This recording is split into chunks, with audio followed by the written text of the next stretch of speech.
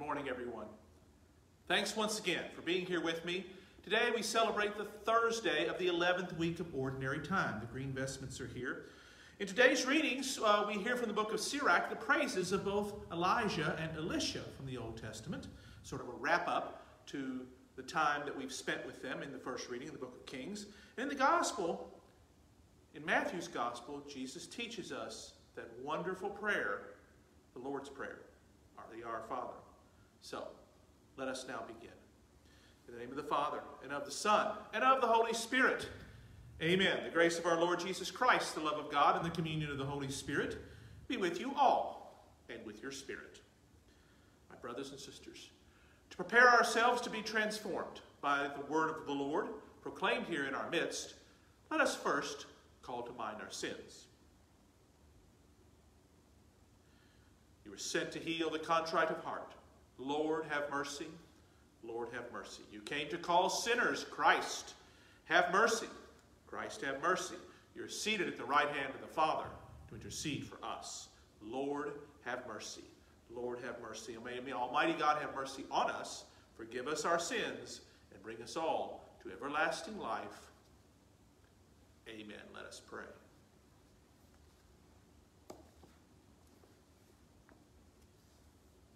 God, strength of those who hope in you, graciously hear our pleas. And since without you mortal frailty can do nothing, grant us always the help of your grace, that in following your commands we may please you by our resolve and our deeds. Through our Lord Jesus Christ, your Son, who lives and reigns with you in the unity of the Holy Spirit, one God, forever and ever. Amen.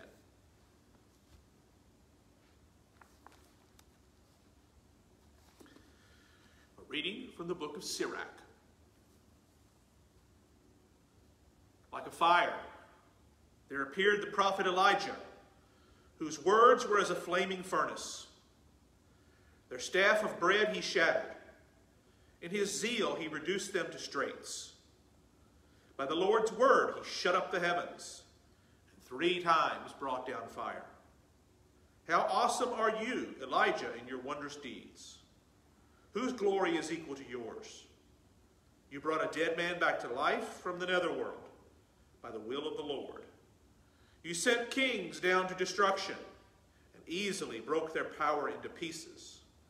You brought down nobles from their bed of sickness. You heard threats at Sinai, at Horeb avenging judgments. You anointed kings who should inflict vengeance, and a prophet as your successor. You were taken aloft in a whirlwind of fire, in a chariot with fiery horses. You were destined, it is written, in a time to come, to put an end to wrath before the day of the Lord, to turn back the hearts of fathers towards their sons, and to reestablish the tribes of Jacob. Blessed is he who shall have seen you, and who falls asleep in your friendship. For we live only in our life, but after death, our name will not be such, O Elijah, enveloped in the whirlwind. Then Elisha, filled with the twofold portion of his spirit, wrought many marvels by his mere word. During his lifetime, he feared no one, nor was any man able to intimidate his will. Nothing was beyond his power. Beneath him, flesh was brought back to life. In life, he performed wonders. And after death, marvelous deeds. The word of the Lord. Thanks be to God. Rejoice in the Lord, you just. Rejoice in the Lord, you just. The Lord is king. Let the earth rejoice. Let the many isles be glad. Clouds and darkness are round about him. Justice and judgment are the foundations of his throne. Rejoice in the Lord, you just. Fire goes before him and consumes his foes round about. His lightnings illuminate the world. The earth sees and trembles. Rejoice in the Lord, you just. The mountains melt like wax before the Lord of all the earth. The heavens proclaim his justice, and all peoples see his glory. Rejoice in the Lord, you just. All who worship graven things are put to shame. who glory in the things of naught. All gods are prostrate before him. Rejoice in the Lord, you just. Alleluia, alleluia, alleluia, alleluia. You have received the spirit of adoption as sons and daughters, through which we cry, Abba, Father. Alleluia, alleluia, alleluia, alleluia. The Lord be with you and with your spirit. A reading from the Holy Gospel according to Matthew. Glory to you, O Lord. Jesus said to his disciples, in praying, do not babble like the pagans, who think that they will be heard because of their many words. Do not be like them. Your Father knows what you need before you ask him. This is how you are to pray. Our Father, who art in heaven, hallowed be thy name. Thy kingdom come. Thy will be done, on earth as it is in heaven. Give us this day our daily bread, and forgive us our trespasses, as we forgive those who trespass against us. And lead us not into temptation, but deliver us from evil. If you forgive others their transgressions, your heavenly Father will forgive you. But if you do not forgive others, neither will your Father forgive your transgressions. The Gospel of the Lord. Praise to you, Lord Jesus Christ. Protestant brothers and sisters call that the Lord's Prayer. As a general rule, that's not really our terminology. We use simply the Our Father as our way of speaking about it. And the version that we pray usually is Matthew's version that we just heard. You'll notice there's nothing at the end for the kingdom, the power, and the glory. That's in Luke's version. And that's kind of the Protestant version that's often used. They are both correct, of course. You can pray in any which way that you wish. This has kind of become ours. I would blame St. Augustine for that more than any other. He preferred Matthew's gospel over most of the rest of them. That's why it's first. It's listed first in Matthew, Mark, Luke, and John. It's because Augustine preferred it. In any case, really doesn't matter. It is indeed a most beautiful prayer. It is the prayer that we go to when we don't know how to pray. It's become rote for most of us. We can say it without thinking about it, and I think that's probably a disservice to us and to the beauty of the prayer itself, because in many respects, it is so sublime in its ways. It is amazing. Father John Carapi, many years ago, did a whole series just on the Our Father and what that meant. This was several hours where he delved into that as part of his discussion of the Catechism of the Catholic Church. And we should embrace this prayer more. It becomes kind of the go-to prayer, but I think it's almost toothless in our minds. We say it, we get comfort from the saying of it, but the words themselves don't always affect us like they should. And we really need to learn more about this. Spending time breaking apart the Our Father, its various pieces and what they mean, is very important. In particular, now we don't have time to do that today. That's actually probably a master's level class if we really wanted to do it well. But there's so much we can say. We'll have to distill it down to something important, but we'll let Matthew do that for us. Because, as you may have noticed, after the Lord teaches the prayer, he focuses on one section. And in many respects, it is one of the most important sections, because if you'll notice, everything we're asking in here is for God to do for us, with one exception. And that's the exception that Jesus chose to emphasize, because us forgiving others is the only part of this prayer that we own. That's the free will piece. That's the part that we are pledging to do. That's the part that it's more than just a pledge. As Jesus says afterwards, it's an expectation and a requirement. Because if you wish for God to forgive you, you must forgive your brother and your sister. That's important. It must happen. Jesus gives many parables, which we'll hear in the coming months during our exploration of Matthew's Gospel, about how thou shalt forgive your neighbor, your brother, your friend, the stranger. Doesn't matter. as we forgive those who trespass against us. This is a requirement. In this time of social unrest, in this time of pandemic, in this time of discussion, which can turn very, very dark very quickly, because so many of us are affected by all these things. How could we not be? But we have to remember that everyone else around us is as well. It's amazing looking back over the last 3 months how during this coronavirus we would get conflicting advice all the time from people. Do this. No, wait a minute. That's not all that good. Do that. Well, maybe we should do something other. Nobody knows. That's what we've learned with this. Nobody really knows. Everybody has the best of intentions, and they want the best for all. But we all look at this differently. And some who have power have the ability to influence others, but they still come from their own opinion. We just don't know. We have to remember everybody's trying to do their best. I've had many discussions with folks in my job as family ministries where families are divided. And they actually draw lines in the sand. If you won't behave the way I wish you to, you don't get to come to my house. I won't come to your house. We will not have a relationship like we had before. Because of this, that is exactly what Christ is telling us not to do.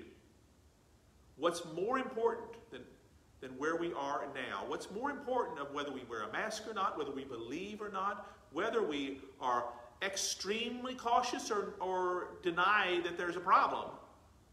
We are still human, and our relationships must be kept whole. They must be kept cordial. They must be kept joyful. We must not destroy the relationships we have with our own family and friends because we disagree on how to work with something that no one really understands. Everyone is trying to do their best. And yes, everyone is also afraid. Even those who deny are still afraid. That's just how they deal with it. Ultimately, we must not let the crises of life, things that happen around us, destroy our goodwill for the rest of humanity. The racial unrest that we experience now breaks our hearts because ultimately it's all that. No one is willing to forgive anyone. Everyone suspects the other of evil intent. Maybe that's true. I don't know. Caution, of course, is always cared for. But we have the ability to work for peace and for justice. We have to recognize and not dismiss the concerns of our brothers and sisters, no matter what side they're on. There is a way through the division that brings us together. There is a way.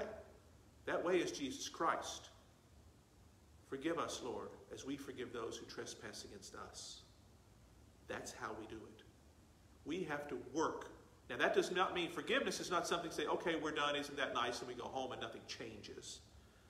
Forgiveness means I forgive you, you forgive me, and we both bring to that forgiveness a desire to make things better. That's what we need to concentrate on. Everyone needs to find a way to forgive and to work and to make things better. And recognize, and do not dismiss the other side, because that's simply being tone deaf. Nothing changes. You know, we keep coming back to this over and over and over again every few years. You think we would have learned by now. But the problem is, everybody that doesn't like it just simply waits, and tempers cool, and the seasons change, and all of a sudden, everything's back to the way they were. We have a unique opportunity today to make sure that doesn't happen, that things change and get better. There are changes that must be made. That does not mean destroying the other side. That means coming together and deciding what's right. I have the will to search for it, and I know you do too. During this time of difficulty, during this time of unprecedented change, during this time of unrest and injustice, let us pray to Jesus Christ to forgive us our sins as we actively work to forgive all those around us and make this world a better place.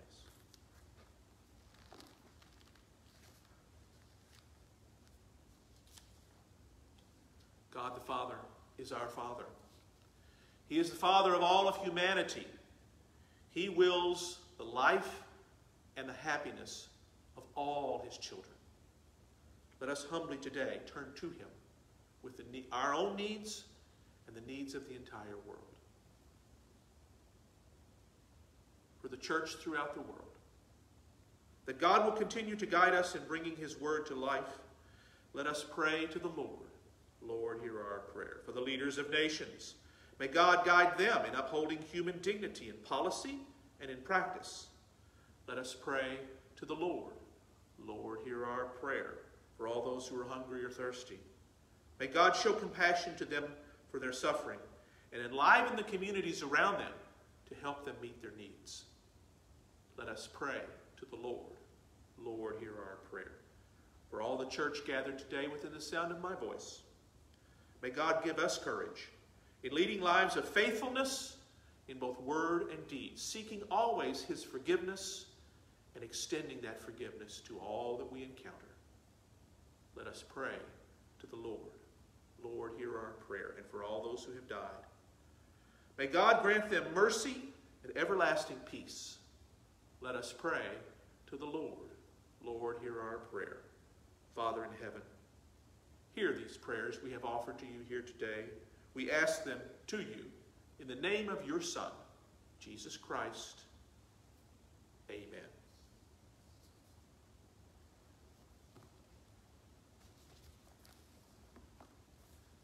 As we heard proclaimed in today's word, and at the Savior's command, informed by divine teaching, we dare to say, Our Father, who art in heaven, hallowed be thy name.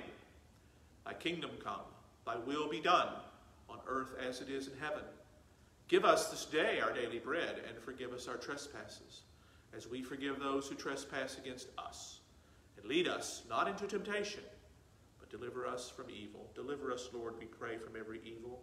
Graciously grant peace in our days, that by the help of your mercy we may be always free from sin and safe from all distress, as we await the blessed hope and the coming of our Savior, Jesus Christ. For the kingdom, the power, and the glory are yours now and forever. Lord Jesus Christ, who said to your apostles, Peace I leave you, my peace I give you.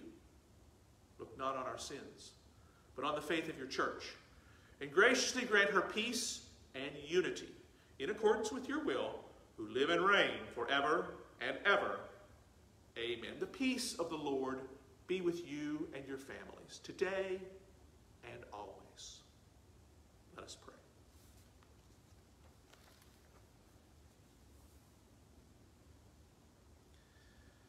As this reception of your divine word, O Lord, foreshadows the union of the faithful in you, so may it bring about unity in your church, through our Lord Jesus Christ.